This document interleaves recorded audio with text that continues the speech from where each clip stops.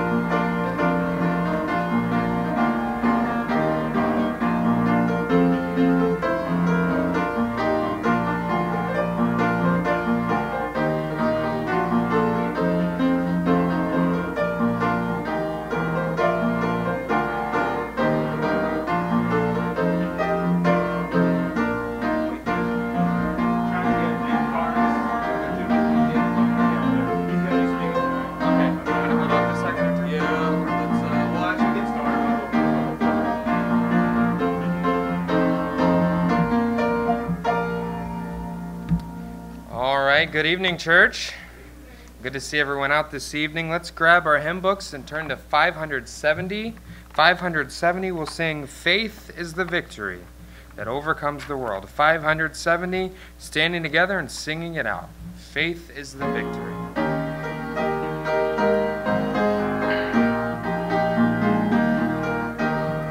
Encamped along the hills of light, ye Christian soldiers rise, and press the battle ere the night shall veil the glowing skies.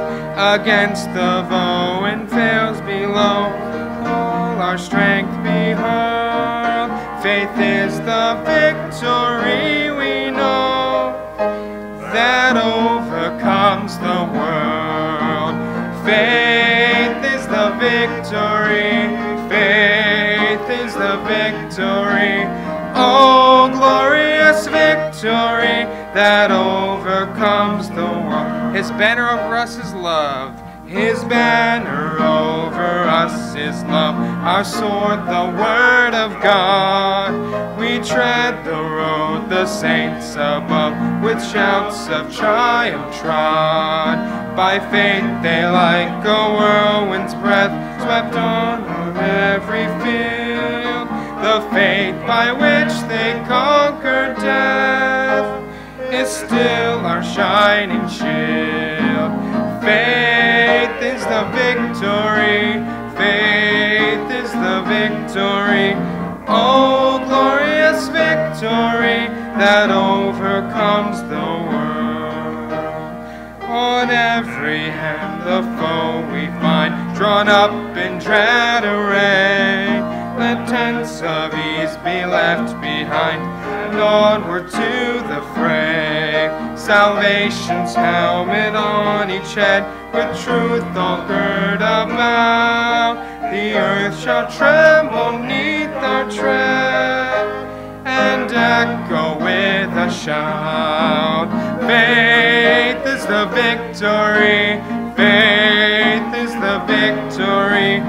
Oh, glorious victory that overcomes the world. On the last, to him that overcomes the foe, white raiment shall be given. Before the angels he shall know his name confessed in heaven. Then upward from the hills of light, our hearts with love aflame will vanquish all the hosts of night in Jesus' conquering name. Faith is the victory, faith is the victory. Oh, glorious victory that overcomes the world. Amen. Sounds like you might believe it. Amen. Faith is the victory. It's all about who our faith is in, Jesus Christ. Let's go to him in prayer for this evening service. Heavenly Father, we thank you so much for this time where we're able to spend together as one body. And Lord, I pray that you would just bless our time together as we hear from your word, from your messenger. And Lord, as we continue to sing songs of praise unto you. And Lord, the time that is set aside for communing with you in prayer. Lord, I pray that you would bless all of it. Lord, that you would just be high and lifted up in this service this evening. And Father, we thank you for the truths that we just sang about, that, Lord, we do have victory. And Lord, we know that greater is he that is in us than he that is in the world. Father, I pray that you would help us to live victorious and joyful lives, even in this world where there's much turmoil and distraction and chaos. But Father, we know that you have given us the spirit of love and of power and of a sound mind. I pray, Father, that you would help us to live that way, and we ask these things in Jesus' name. Amen. Amen. Let's continue standing and turn over to 536. 536 will sing, "My Life, Lord, is yours to control." 536.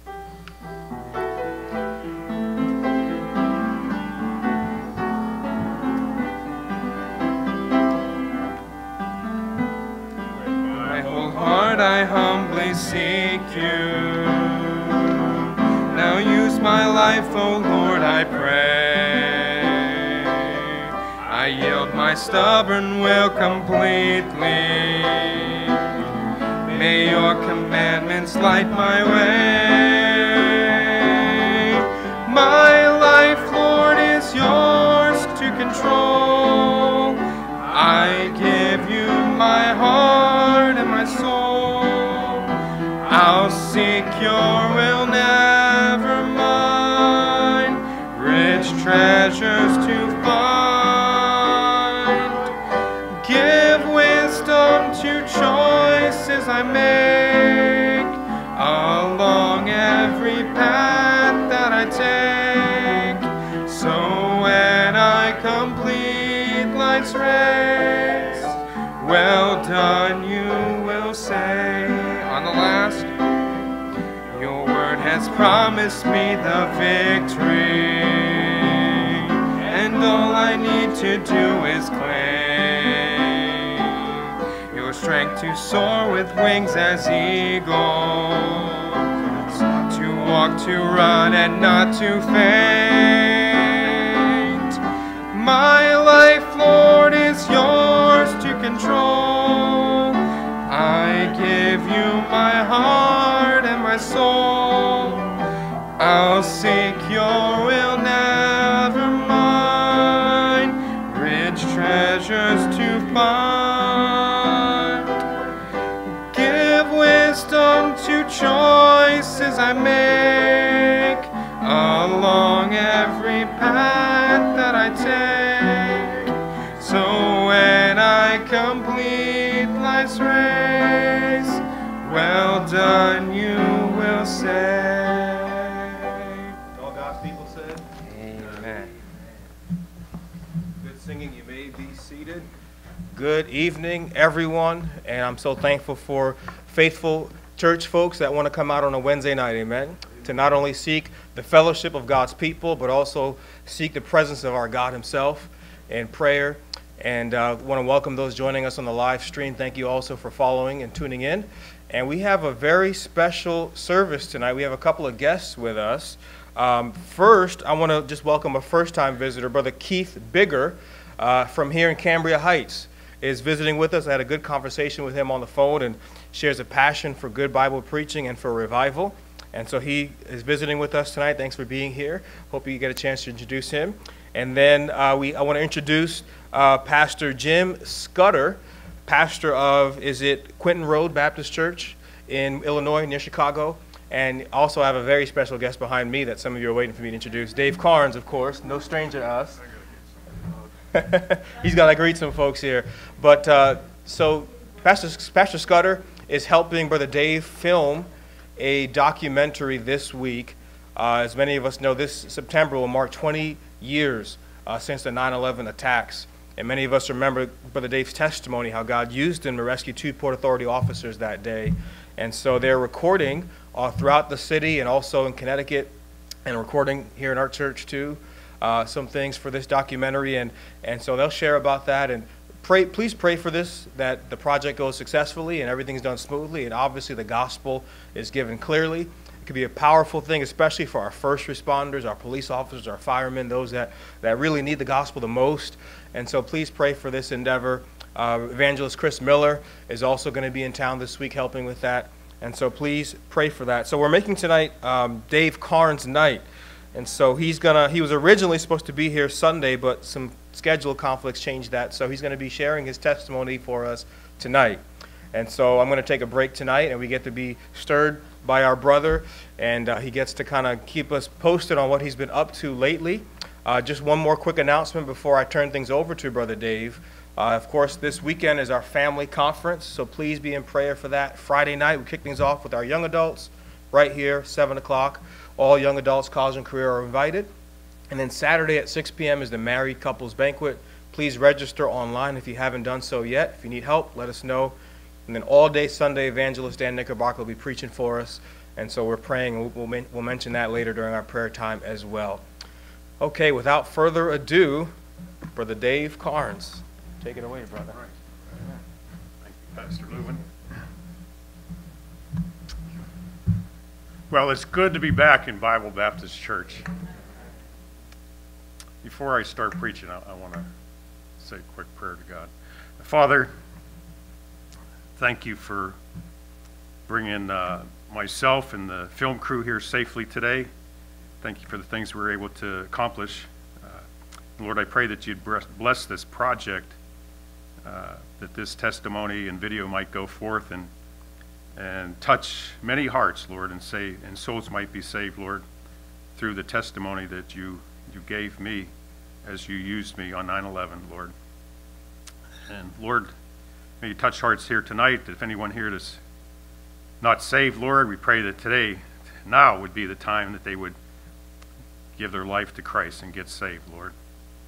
And Lord, that we would leave this service tonight with an urgency to send out the gospel, Lord, to boldly profess salvation to the lost, Lord. Because we never know when the end is going to be. I'm going to talk about 9/11, Lord, and thousands of people died that day thinking they had a long life ahead of them, but it was cut short in an instant. And Lord, give us that boldness, that urgency to reach the lost for Christ. In his name we pray.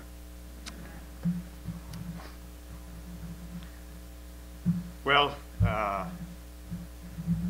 I could talk for hours on what God did, on 9/11, the way he used me throughout the day. And to this day, it's almost 20 years later, I stand in awe that God chose Dave Karnes to do what he had me to do on 9/11. I'm reading Mike Lindell's book right now, What Are the Odds? I read another chapter on the flight here, and he talks about all the miracles that God had performed in his life and saved him from the bad decisions that he made throughout his life. Actually saved his life over and over. And that's me. It hit me. That's me. Throughout my life, I made a lot of stupid decisions, and God had mercy on me and saved me. And what I did on 9/11 was totally God-led. I can't take any credit for it. Put that on? Oh, okay. I thought I talked pretty loud, but yeah, all right. That feels weird. All right. Okay.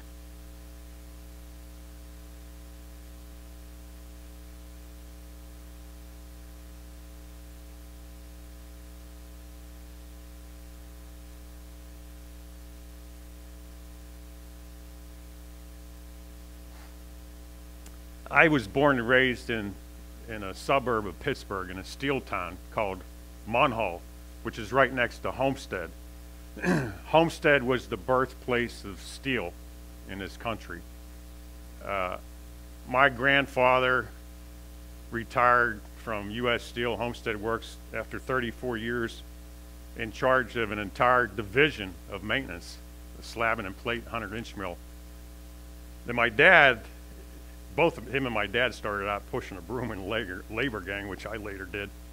But they worked their ways up. My dad retired as divisional general foreman in charge of maintenance for the structural division, which is the steel mill, the plant that I went to work in back in like 1980, 79.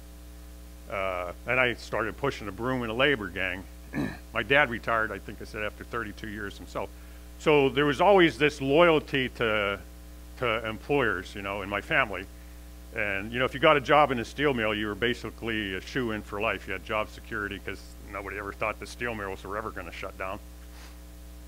And I went to work there, and after about 5.5 years, they laid me off. It was 1983. There's big layoffs in the steel mills and at U.S. Steel. And my unemployment ran out, and I took an ad, responded to an ad for a police officer in the borough near my house, Whitaker Borough. And so I showed up, and I'm leaving out a lot of stuff for time's sakes, but I got hired. Myself and another guy. If they'd known our backgrounds, they never would have hired us. I was in the active reserves at the time in the Marine Corps. I guess maybe 12 years I had in.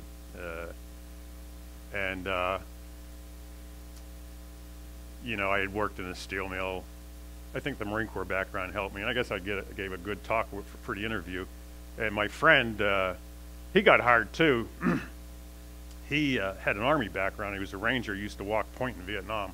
So it's a lot of bad action over there. But he was the president of the Barbarian motorcycle gang. And I was one of his good buddies. In fact, I was at his house for a party the night before.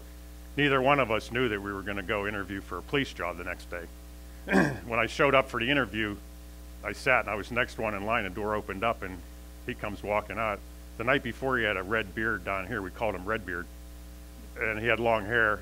And I see this clean-cut guy, but I recognized the eyes. And I said, "Redbeard, is that you?" "Shh, yeah, Karnes, good luck." When it was up the next day, we both got a phone call to show up at the mayor's house. I showed up and the mayor said, "Come around back to the kitchen." I walk around back and I open the door, and who's sitting at the mayor's kitchen table but Redbeard having milk and cookies with the mayor. And we both became police officers, and you know, he went on to, you know, retire from law enforcement. I gave it 5 years, and I loved law enforcement. That was the best job I ever had. I love being a cop. You know, you get to help people. You never know what the next call is going to be. It's the adrenaline rush, which you know, Marines kind of like, I guess. But in '86, I went to Allegheny County Police Academy, graduated top of my class, and I went down to Florida for a sheriff's job, deputy sheriff in Pinellas County.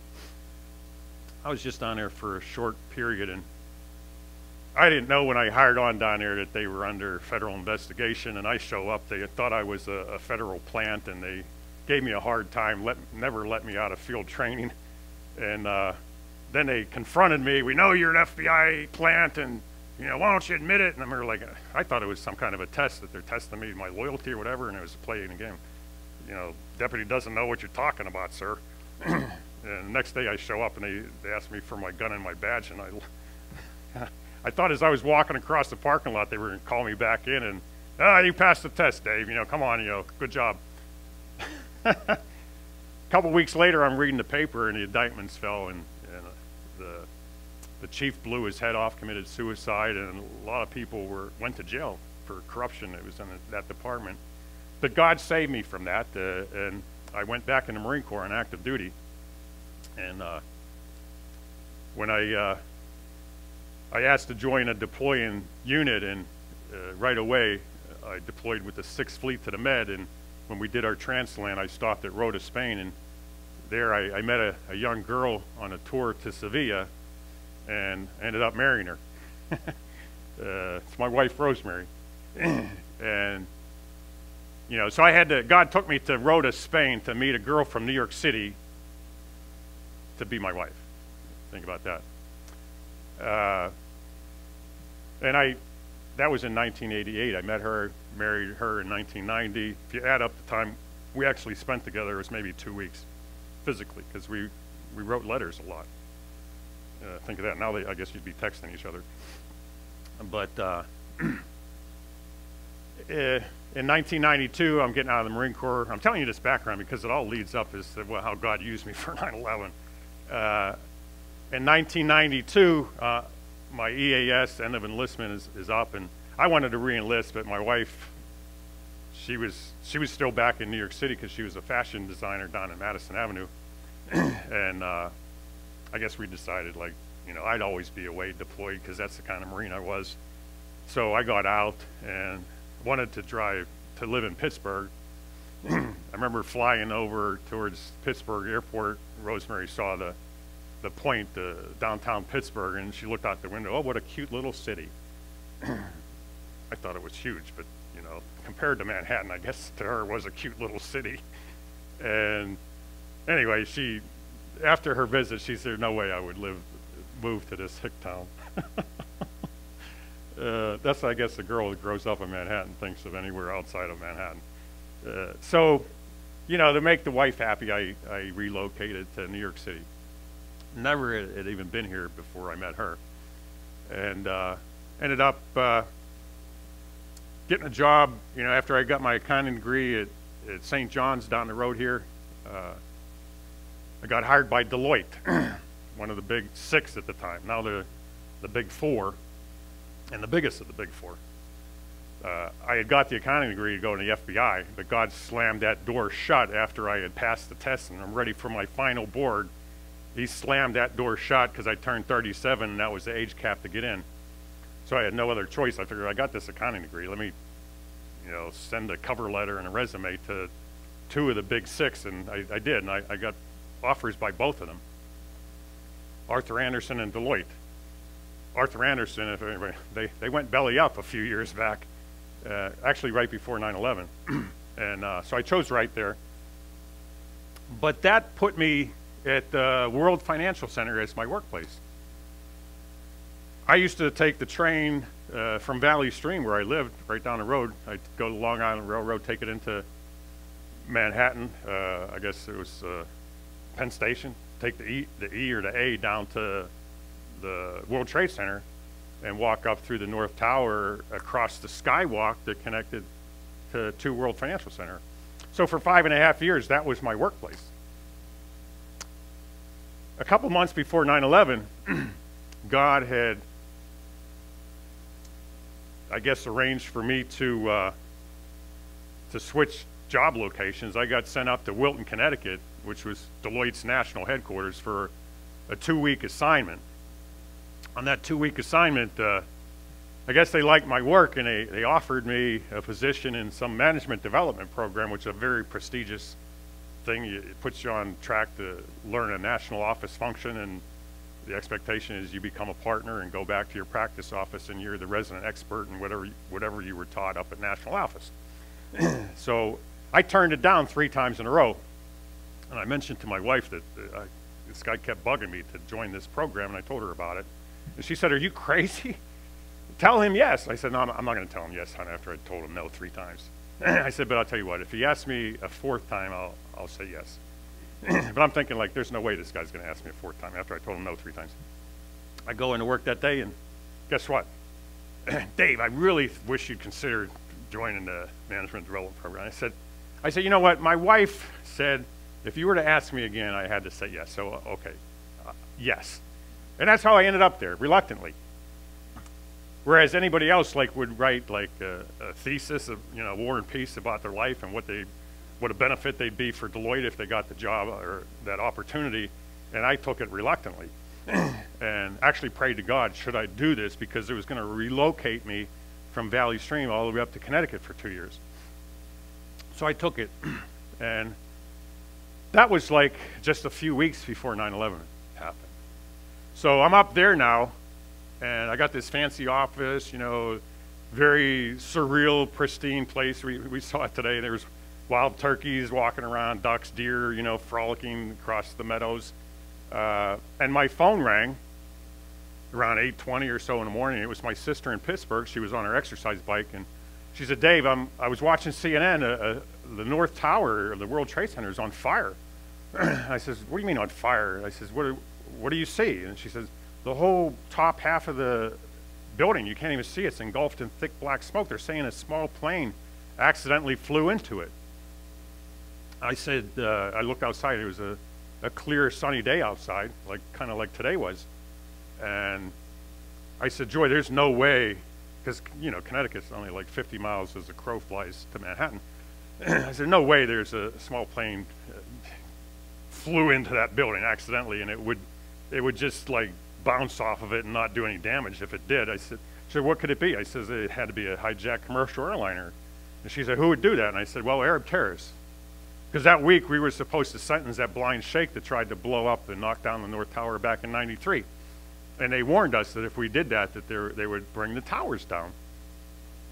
And I remember listening a few weeks before to talk radio. I think it was WABC or WOR, the 2 a.m. talk radio stations, and somebody had called in and said that that threat was made and that they threatened to fly hijacked commercial airliners into the tower. So I heard that on talk radio. So, if I heard it, I think our government probably heard it too, somewhere, I would hope.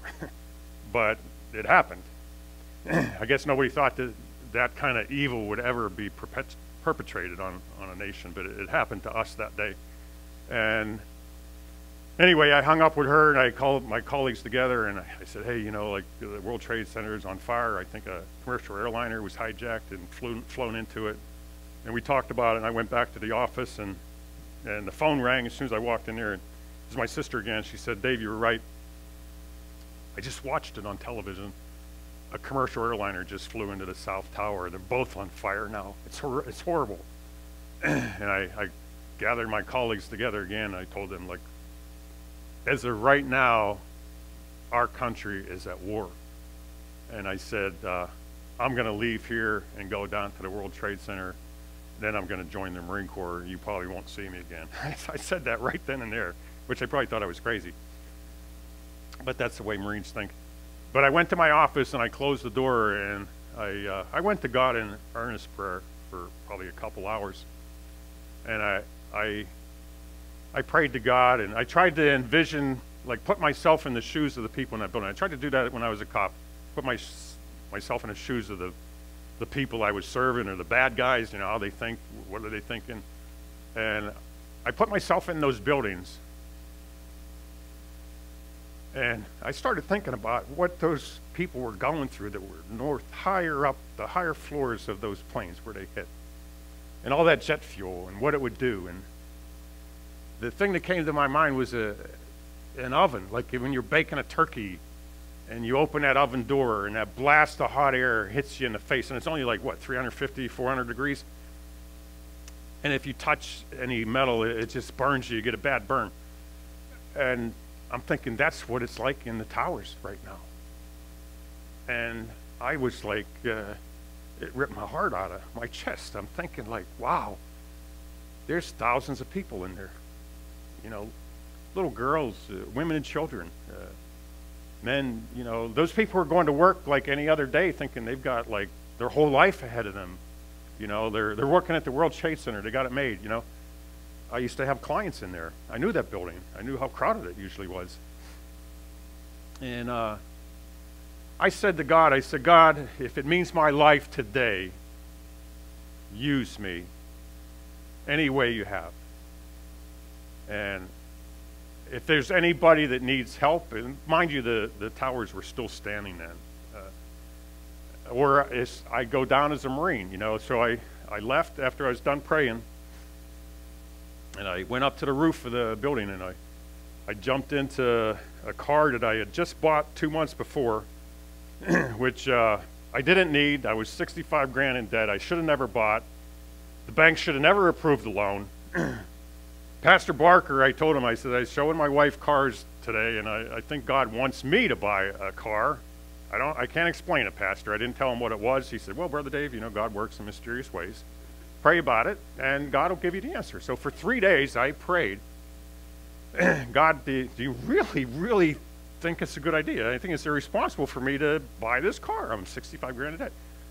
And there was no doubt in my mind that God wanted me to have it. And I called the bank, and like idiots, they gave me the loan. And I pulled up. I'll never forget the day. I rolled up in front of church. The service, evening service, just lit out. And I'm in this black Porsche with the top off. And Pastor Barker says, "Brother Dave." I said, "Yeah, Pastor, this is the car I told you about that God wanted me to buy." He says, "But it's a Porsche." And he said, "Well, praise the Lord." And, well, the morning of 9/11, when I walked to the roof of that building, my 85 Mercury was down at the street at Richie's Body Shop down the road, getting the rust holes in the trunk repaired, because they rusted through, and the car was like 5 different colors. You know, it was powder blue hood, red front fender, the car was gray, and a bleached out roof. And I don't think I would have made it down to New York. I needed that Porsche. The Porsche legitimized me. It was a pretty car, flashy, and it was fast. And it was a convertible. So when I left here, well, I left Wilton, and I went and got a haircut. We actually found the barber shop. God led us to it, because I thought it was going to be like a needle in a haystack. In Stamford, I showed up to get a haircut because I knew he was going to go as a Marine. So I got a haircut just like this.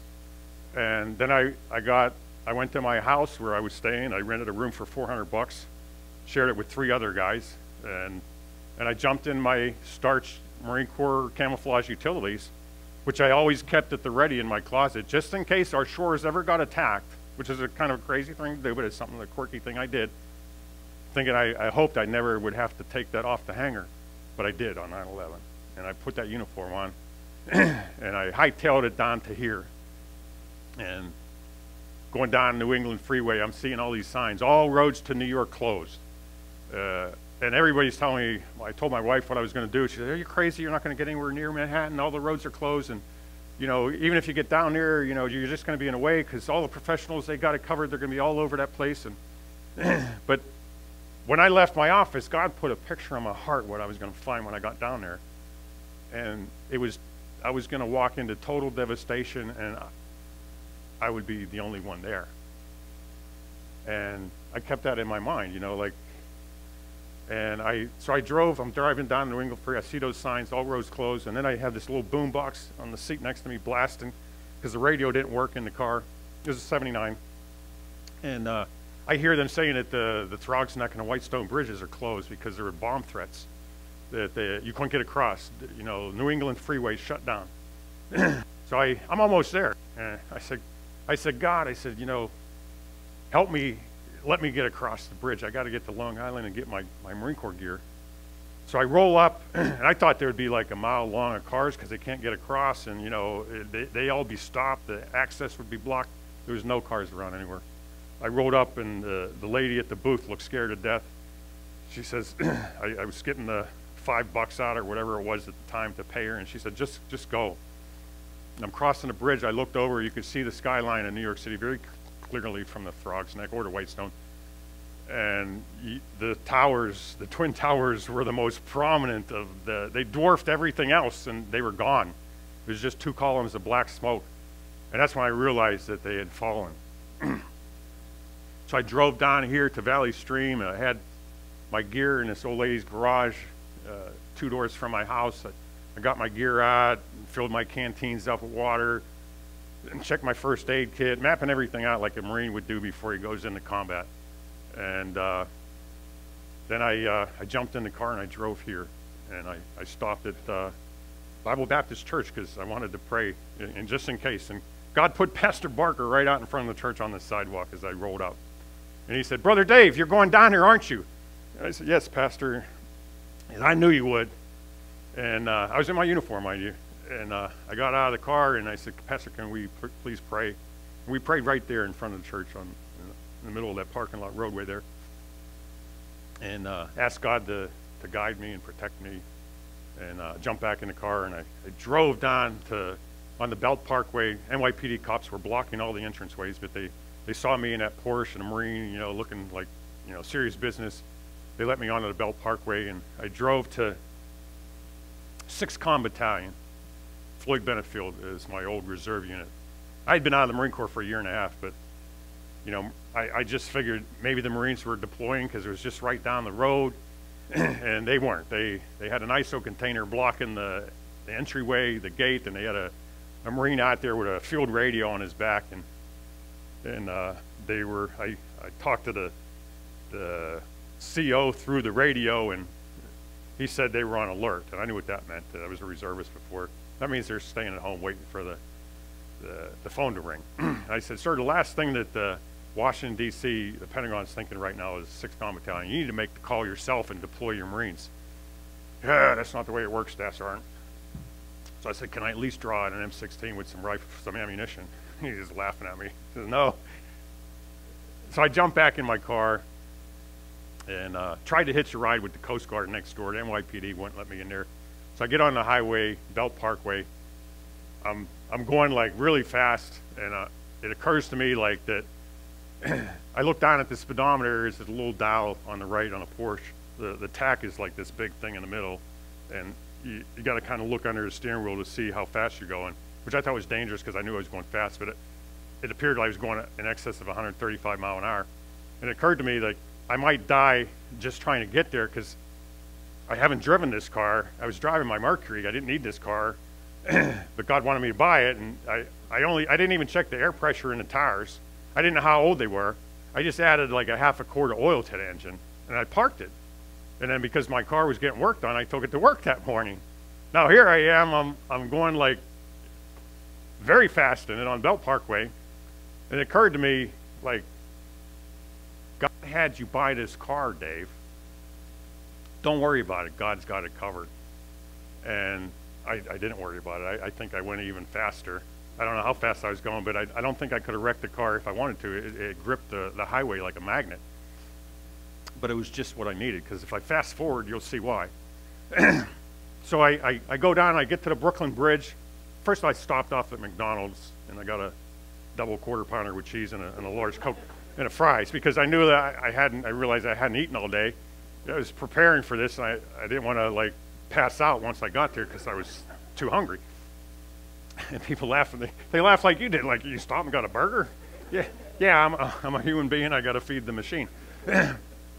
And but it was weird when I stopped. It was on what is that? That exit in Brooklyn, near Floyd Bennett Field. Anyway, when I went to that McDonald's, I'm walking out, and there's these kids. You could see the World Trade Center smoke because we were closer to Manhattan there, and they're walking along like like it was a normal day, like any old day, like laughing and joking and stuff. And I'm thinking like, wow.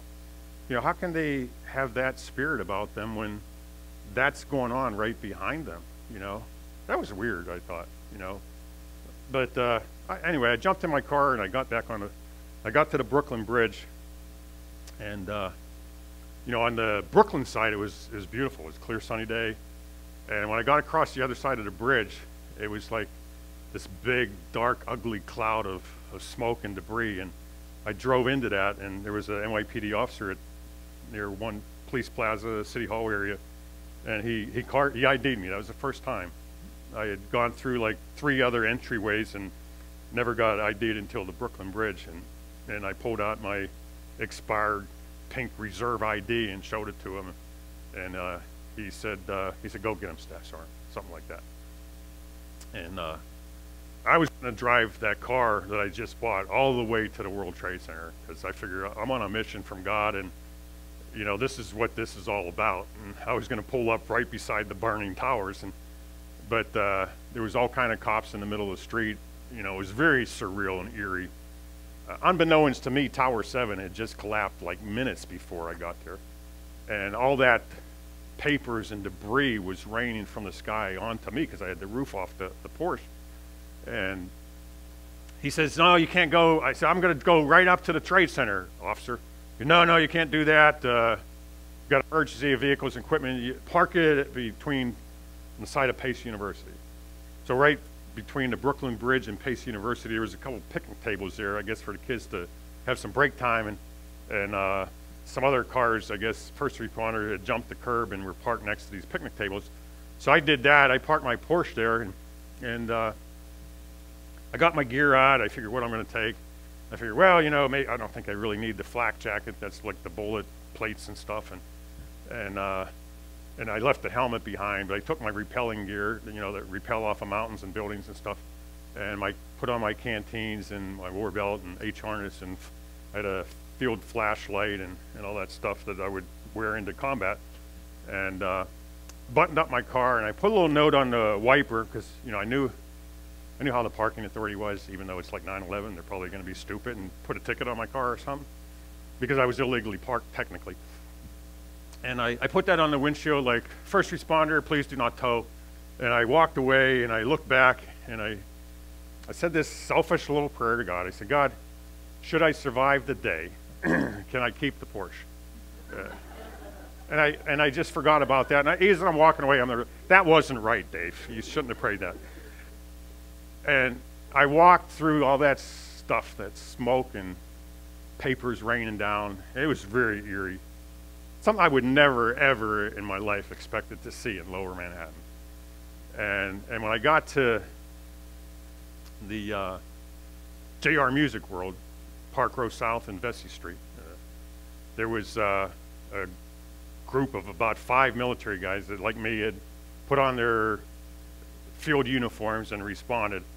And I introduced myself, Staff Sergeant Karnes, you know, can you update me on what's going on now? And they said, well, Staff Sergeant Tower 7 just collapsed. And I knew that where that was. It was like the 3rd biggest tower. And everybody's pulled back, and, you know, I said, well, what were you guys doing? They said, well, we were just helping the firemen out in the fringe areas, you know, looking for people. And I said, okay. So I asked, there was like a couple Army guys, an Air Force guy and one Marine sergeant. I asked the Marine to take a walk with me. We walked towards Church and Vesey Street. That was the start of the plaza for the Trade Center. And there was a group of about 20 firemen, FDNY guys, all standing around like a platoon-sized formation. And I went up to the biggest one, looked like he was in charge. I says, hey, to your knowledge, has anybody been in the epicenter today doing search and rescue? He goes, no, Marine, if you go in there, you're going to die. And I'm like, oh. I'm thinking, like, that's exactly what God had put on my heart up in Wilton, that it would be the situation. It was total devastation, and no one was in there. Meanwhile, everybody throughout the day is thinking that there's going to be hundreds of people, professionals all over it. That's their job. It's not your job. You're just going to be in the way. But when I showed up, I heard one of them like saying, oh, thank God the Marines are here. You know, we weren't officially there. We were just there, you know. And so they respected me. And I walked towards Church Street, and they had police barriers there. And Sergeant Thomas had said, he was the Marine that I asked to come with me. He goes, we can't go down here. They said the Millennial Hotel is next. It's in an imminent danger of collapsing next. And I said, look, Sergeant Thomas, I used to work in a steel mill. I know about structural steel beams. That's what I made in my steel mill. Let me make that determination. So we walked down there, and he said, you see how it's bent? And, you know, it's a black glass building, but the whole bottom half was caked with gray soot from the collapse of the trade centers. So it did look like it was leaning pretty badly, but knowing steel, I know that the base, those lower beams are jumbo beams, what we call them. They're very, very, very thick. There's no way that they would be compromised, the structural integrity. So I said, hey, I used to make steel beams. That building is fine. It's just an illusion. So we were actually standing on the steps of the Millennial Hotel, looking at where the Trade Center complex was. And the doors of the Millennial Hotel were wide open. Everything was abandoned down there. And as we're looking, we see this wall of thick smoke. And then all of a sudden, like, it just opens up like a circle and gets bigger and bigger. This is weird because smoke doesn't do that. And I said, wow. I said, we're looking at the World Financial Center. I shouldn't be seeing that. And behind the World Financial Center where I worked was silhouetted with a bright orange sun that was going down. It was right then and there. It was dusk. And it was just illuminating the financial center. And you could see the entire debris field. It was like the towers were gone. And then it just like that, as quickly it closed back up. And I said, Sergeant Thomas, I said, Marine, I'm going in there and I want you to go in with me. He just said, aye, Staff Sergeant. I said, when we cross this road, we're going to double time, and if anybody yells for us to stop, we're charging in. Aye, Staff Sergeant. So we did. we double timed across the road, and you could hear some, I don't know if FDNY or some cops down the other end of church investigated. Oh! We just like ignored them and went in. Nobody came after us. They probably said, hey, God bless those two crazy guys. Like, they're going to die, you know. Once we broke through that wall of smoke, we saw the whole 16.5 acres. And no one was in there. And it was total devastation. And it hit me that, wow. I said, Sergeant Thomas, do you realize that there's billions of eyes fixed on this patch of real estate throughout the world right now?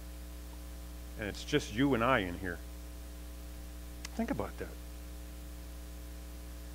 And I said, let's pray. So we prayed, and I said, God, you know, we're here. Protect us and guide us to anyone. If anyone survived this, lead us to them. And we started just proceeding. I mapped out a hasty patrol route in my mind where we wanted to go. And we started off. The buildings that flanked the left and the right, to our left and the right, were on fire with such heat that it was bright orange, the heat. That's how the intensity was. We were walking into an inferno.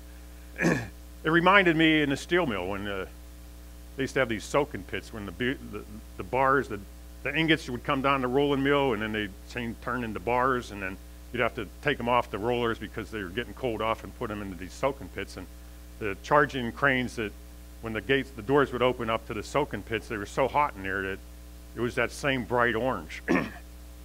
And so I knew how hot it was. And we're like, wow, this is crazy. And I knew that area well because for 5.5 years I worked at the World Financial Center. That was my front yard. And we're walking along and started yelling out, United States Marines, if you can hear us, yell or tap on the steel. Then we'd listen. And we'd go a little further and yell it out again. And you could hear the crackling and stuff collapsing around us. And I told Sergeant Thomas, I said, Sergeant Thomas, I used to work in a steel mill. Watch yourself on these beams. You know, some of these beams are going to be so hot they'll melt the soles right off your combat boots. And, you know, if you slip off of these things, if they're not stable, you go into that void, you'll get cut up on the jagged steel. And, you know, this is very dangerous, you know. And as we're walking along, I'll never forget the cocktail of smells that was in the air and that smoke. I mean, you could, in my mind, I could make out what each smell was. You know, I could smell the plastic from the telephones on someone's desk, and you know, the plaster that was in the walls and in the ceilings, and I could smell the leather of somebody's shoes burning and their belts, and I could smell hair and flesh. And then I'm walking along, I'm seeing little Raggedy Ann dolls and some red high-heeled shoes, and I'm thinking like, wow, you know, these are people I'm smelling. Their bodies burning. And I'll never forget that. And so we're going along and yelling out, and we get to where we're closer to the towers, and I saw the North Tower had like maybe 9 floors that were still standing on the bottom, and this jagged stairwell sticking up from it. Maybe it's more than 9 floors. There was a 110-story building. It might have been 30. Who knows? But it looked like a high mountain of steel.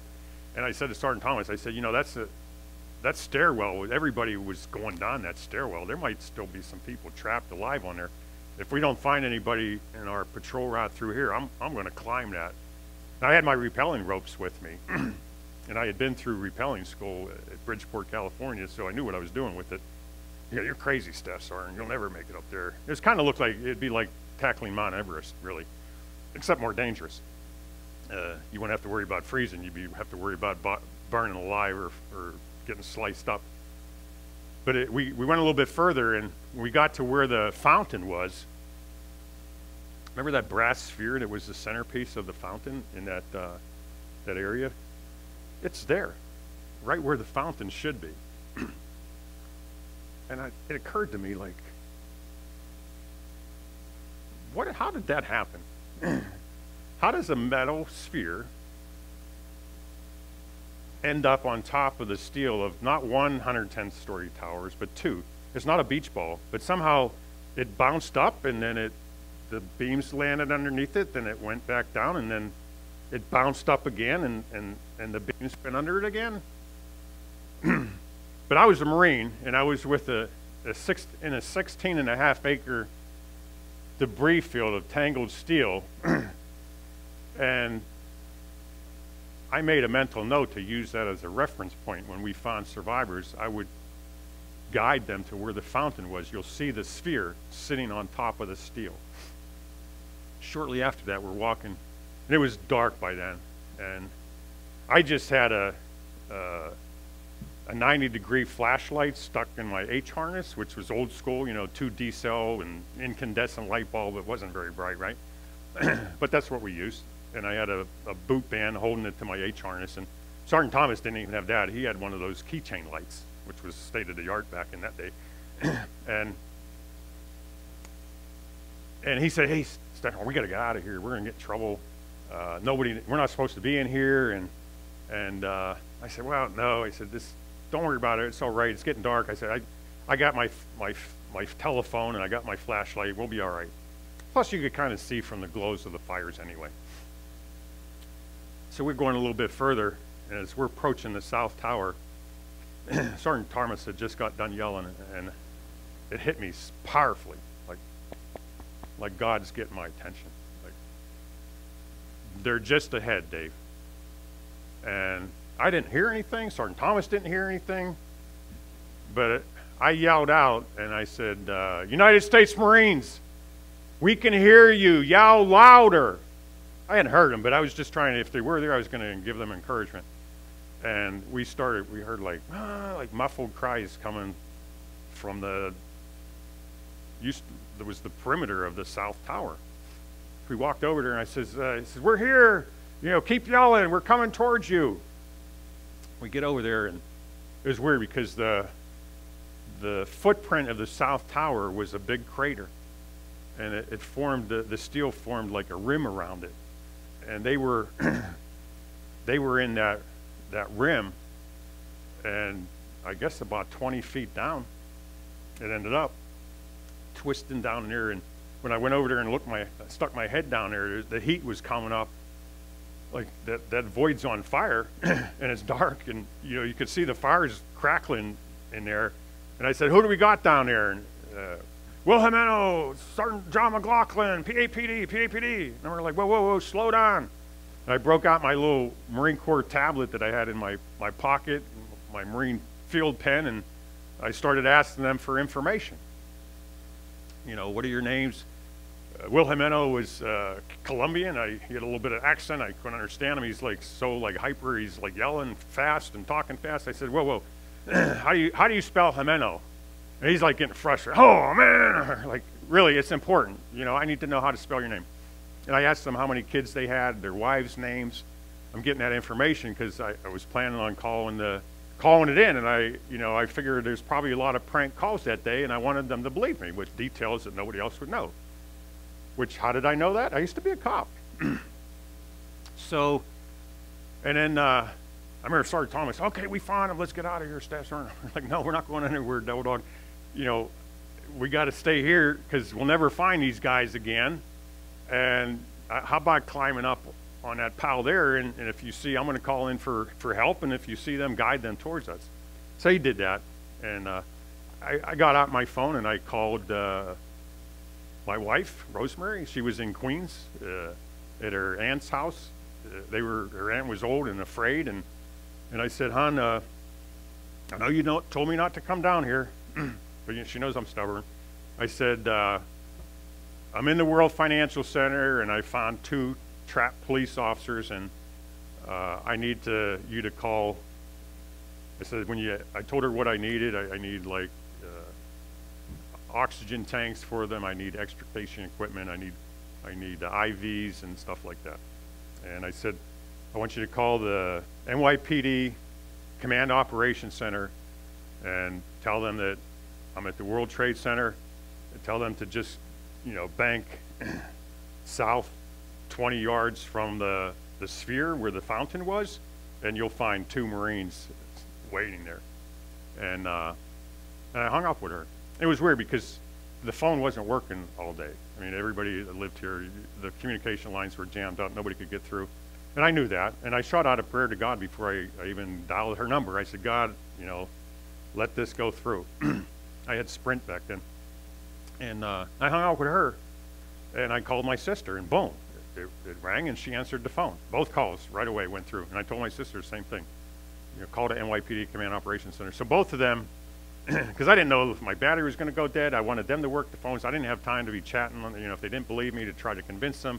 And so then I went back to reassuring the cops, and lo and behold, you know, about 20 minutes later, one guy shows up.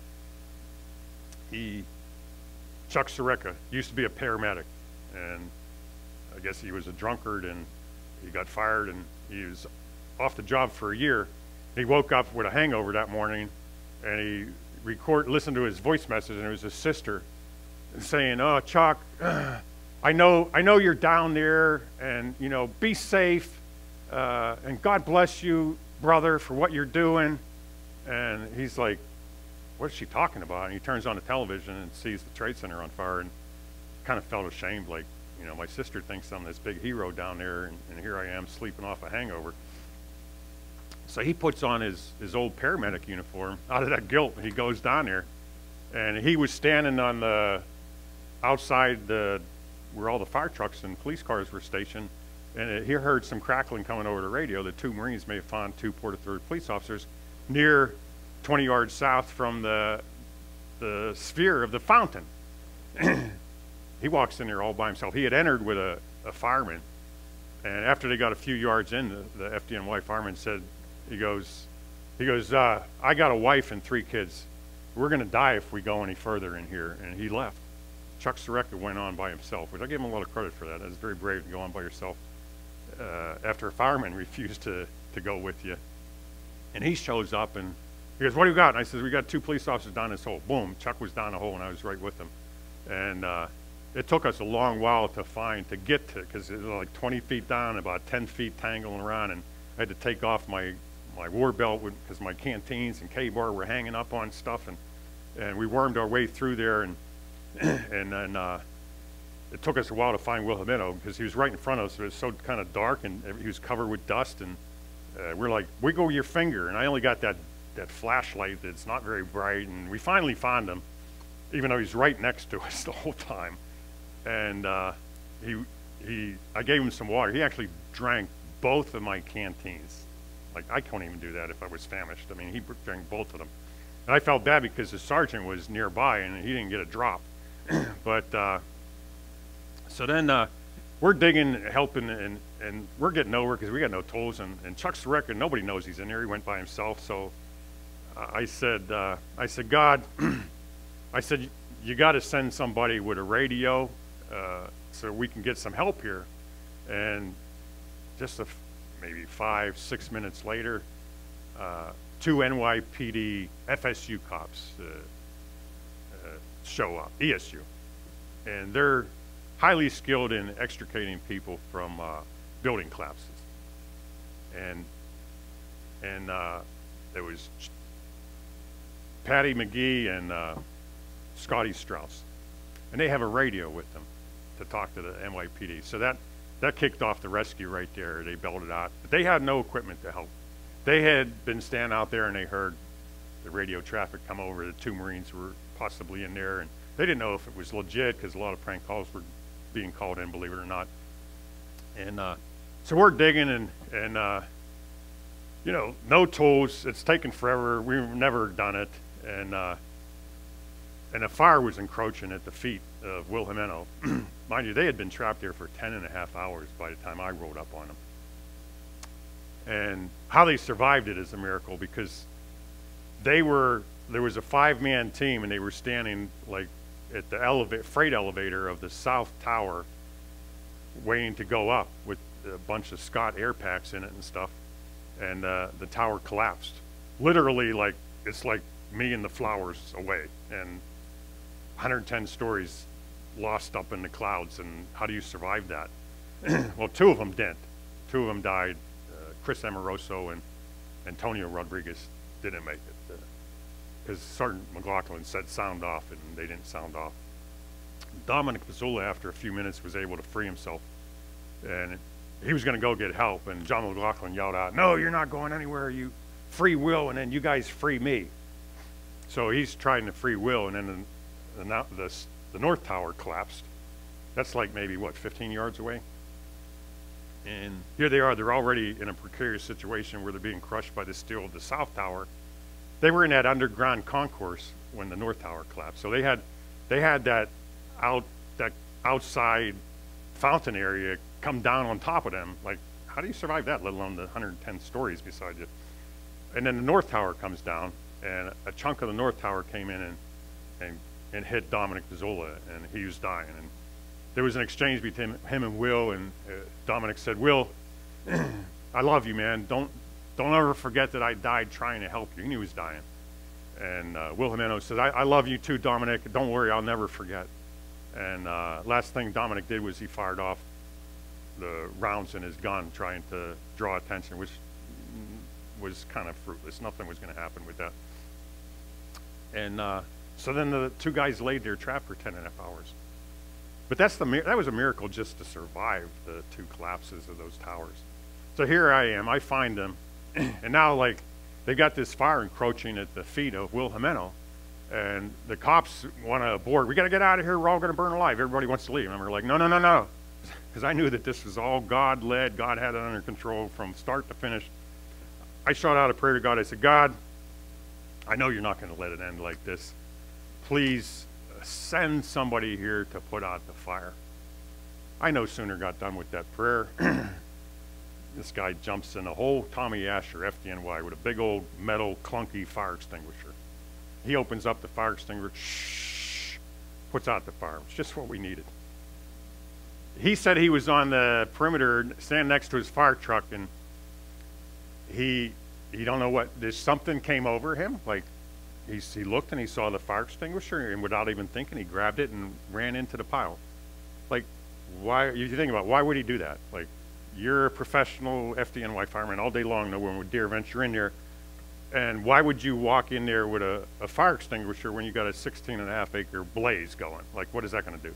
But it was exactly what we needed. And he jumped in the hole and he put out the fire, and he called out to the fire trucks for fire hoses and all kind of equipment, and it kicked off the rescue. And we had jaws of life there, we had sawzalls, all kind of stuff. Tommy Asher had the fire hose.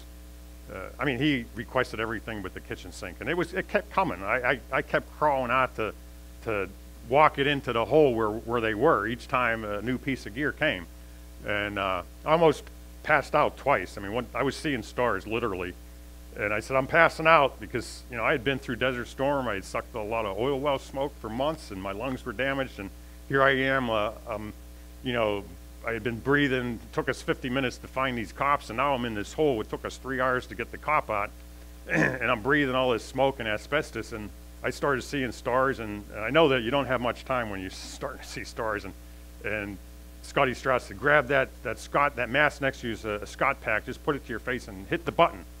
And as I'm going out, I did it, and I hit the button, and I got blasted with fresh air. And I'll tell you, I would have given $1 million, my whole life savings, to have that blast of fresh air, because it was beautiful. You never realize how precious it is till you don't have it.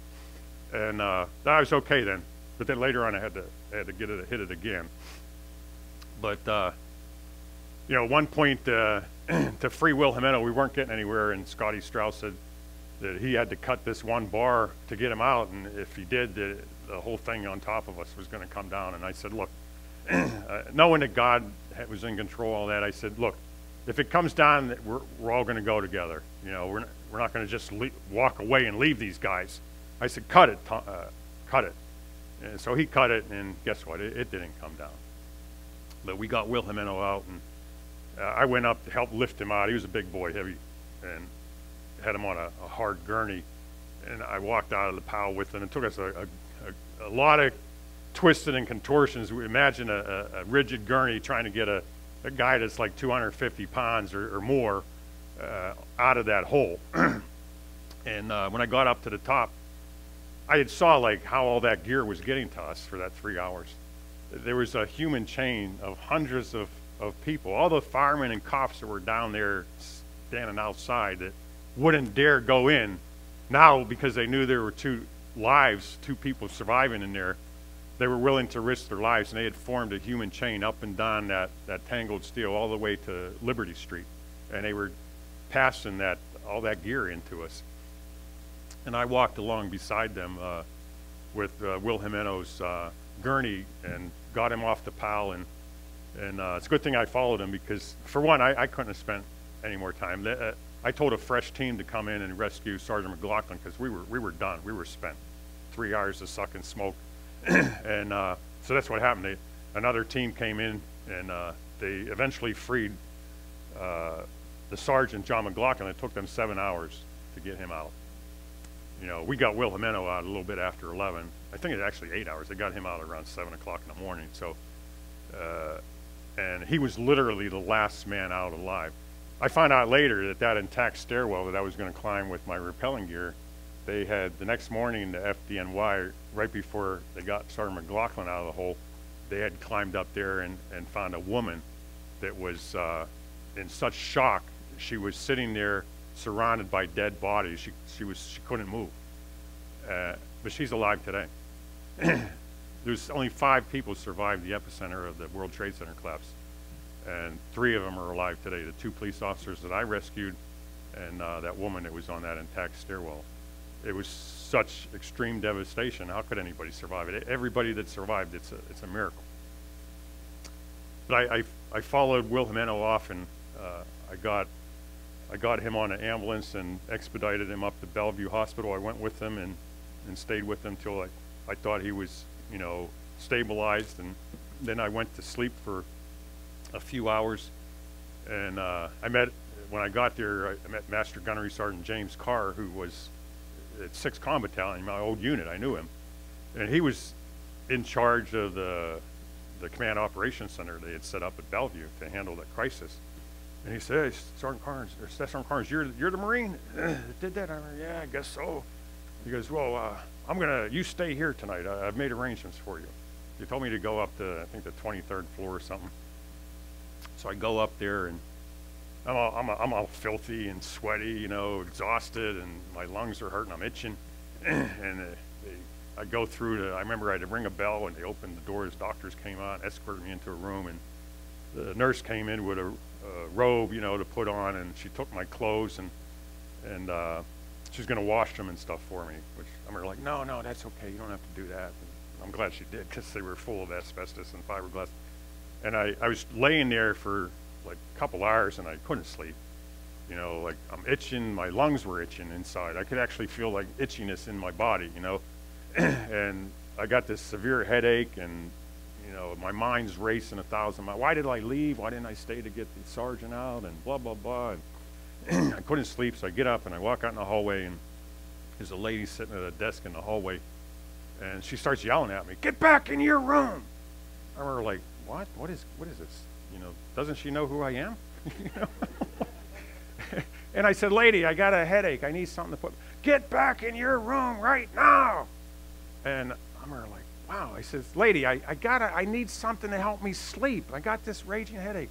And the doctors heard it, and they come down the hall, and I says, "Doc, why is she yelling at me?" And she says, "You don't know where you're at." He says, "I'm at Bellevue Hospital." He says, "No, you're on the psych ward, the psych ward." Master Gun's car. He did that on purpose. That's how Marines are. Even in the middle of a crisis, they still joke around. He put me on the psych floor and didn't even tell me. So he gave me, I don't know, Benadryls or something. And I said, "Look, Benadryls," I said, I need something like to really put me out. He goes, "No, these are very strong. They'll put you out." So I took them, and they did. They put me out after a while. And I woke up, and there was my uniform all folded, powdery fresh. And I walked on. I only slept like maybe 4 hours. And I went in, and they had my breakfast ready. Everybody was greeting me, and I'm eating in this glass room that was all these crazy people sitting around me. And they told me, like, "You can come back here every day that you're down in New York, Staff Sergeant Karnes. We'd be happy to have you." So for 3 days I did. I took them up on it. I spent 2 more nights there, and each night I visited the 2 cops that I had rescued. And one of the times I was there, one of the guys, the 5 guys, had flatlined and died while I was in visiting the 2 cops. He was like 2 beds over. And, you know, the sheriffs would drive me down in the morning, escort me down to the POW. And then I'd come back and visit the cops. But after 3 days, I just stayed on the POW, and I lived there for the next 5 days. I spent 8 days in total on the POW. And, you know, breathing all that smoke, and I guess it wasn't good for me. You know, I'm not signed up on I'm not on anybody's radar as even being down there. I never put myself on a 9/11 list. People, well, what about, you know, 9/11? Don't you have a cough? I did have kind of a cough for a year, and sometimes even now it's, you know, I can feel like my throat's drying up. But God had me to do that, and I just trust God for my health. And, you know, people would ask me afterwards, like, Dave, how did you do that? You know, what, you're crazy. You got to be crazy to do something what you did. I said, no, that's not crazy. I said, it was a win-win situation for me. How's that? I says, because I trusted Jesus Christ as my Lord and Savior right before 9/11 happened. And I have the blessed assurance of my salvation. I went to God in prayer, and I asked God to use me on 9/11. And he used me. He guided me to those 2 cops. That wasn't me. That was God all through the whole day. It was miracle after miracle. My whole life leading up to that. I mean, he made me become a steel worker. I used that knowledge of steel work to go down to the World Trade Center, to trust that the Millennium Hotel wasn't going to collapse. God made me a police officer after I got laid off from U.S. Steel. I knew that the police, NYPD, and the Port Authority, they'd be erring on the side of safety, not having probably lost a bunch of guys and not wanting to lose any more. And their communications was probably down. If it was up, they were walking all over each other. It was chaos. And I knew that from being a Marine, I went down there as a Marine. That's how I got there, dressed as a Marine. Otherwise, I probably would not got near the place, because everybody said, oh, thank God the Marines are here. And I used my knowledge doing that hasty patrol route through there and having my rappelling gear. And God made me an accountant. A steel worker, cop, how did I become an accountant? But that put me at the World Financial Center. My front yard was the World Trade Center. I knew that whole area like the back of my hand. And God sent me to Wilton, Connecticut 2 weeks before the attack. Actually, I think it was 2 months. 2 months before the attack. But a short time before. And I was hesitant. I didn't want to go to Wilton. I prayed about that. And God gave me peace, and I went there. But had God not sent me to my firm's national office, I wouldn't be standing here today talking to you, because I know as a Marine and a cop, I know where I would have been. I would have been in the buildings trying to help people get out, and they would have came down on me. But by God's grace, he had other plans for my life, and he preserved my life, and he used me to rescue those 2 cops. And today I stand in awe of God's mercy and that he would choose me. And it was a result of prayer. God answered my prayer. I asked God that morning to use me if it meant my life. And I guess God knew that I meant business. Maybe for the first time in my life, I prayed to God and I actually meant business. You know, one of my favorite verses in the Bible is 1 John 5:13. God says in his word, these things I have written unto you that believe in the name of the Son of God, that you may know that you have eternal life. And you may believe in the name of the Son of God. And God gives us assurance. We have confidence that that we can trust in God. And the petitions we put to God, he hears us. And he heard me that day. And he guided me and he protected me and he gave me this testimony. And right now they're working on a project to use this testimony to win lost souls for Christ. I got saved shortly before 9/11. I remember I was sitting right back there, having come out of Roman Catholicism. I was on a year before I found Bible Baptist. Every weekend, I had read the Bible through from cover to cover like 4 times. And I was going around each weekend visiting different churches like Methodist, Lutheran, Assembly of God, and you know, I saw some crazy stuff in some of those churches.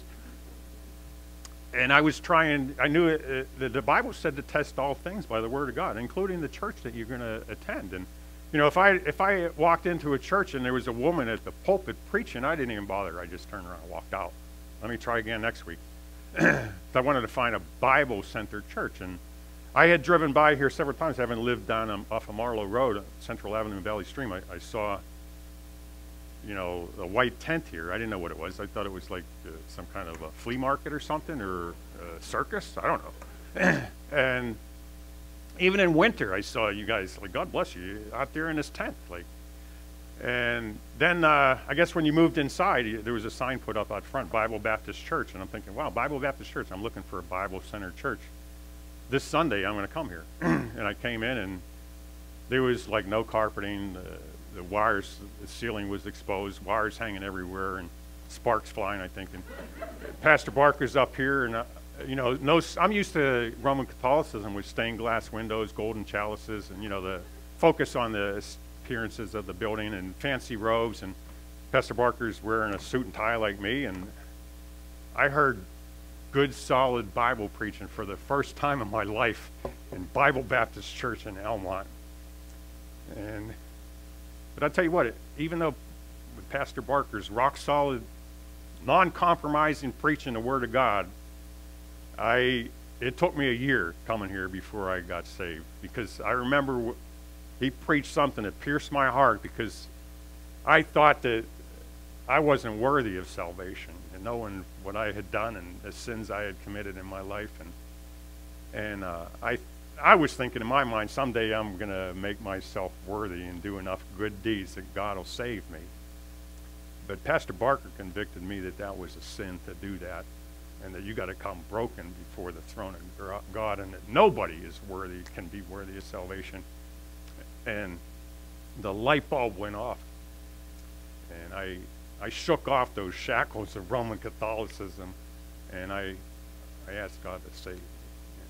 To this day, I have that blessed assurance of my salvation, and that's how I was able to do what I did on 9/11, because God led me down there, and I was on a mission from God. And if I died absent from the body, present with the Lord, it was. And if I lived and I did what God told me to do, and it ended up, two cops are alive today because of it.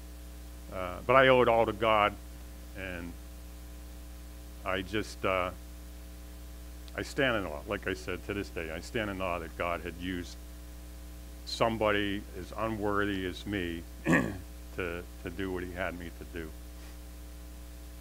God wants everyone to be saved, everyone.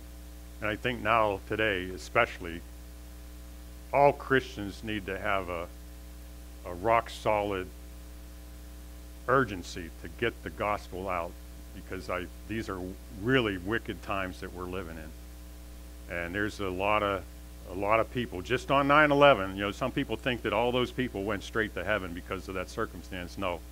There's a lot of people in hell today that were in those buildings because they never trusted in Jesus Christ. So we need to be diligent and get the word out. But I'm honored to be back in Bible Baptist Church. I love this church. I love everybody here. I wish I could just go around to all of you, give you a big hug. And thank you.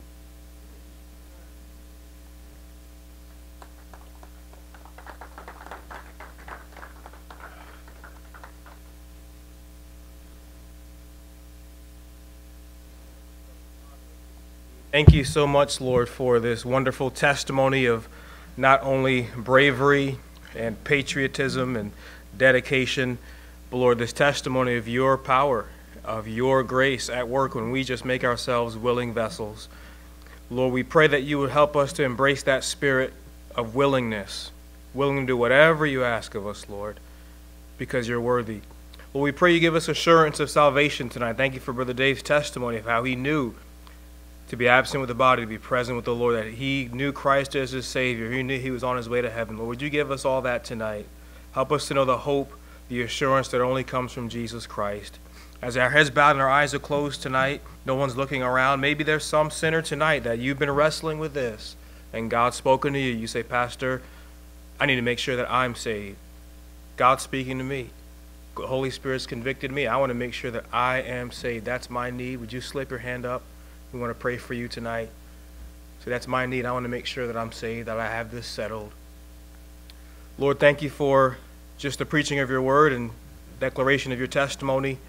Would you just continue to work in our hearts, stir us up as your people. And again, we just thank you and praise you in Jesus' name. Amen. Amen. We're going to collect an offering here in just a moment. And it's our custom whenever we have a guest speaker to collect an offering.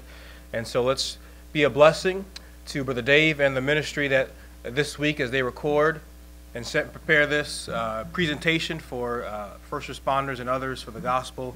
And so let's do our part to be a blessing for that. And let's pray for tonight's offering. I'm going to ask Brother Rob, would you please stand and lead us in a prayer, please?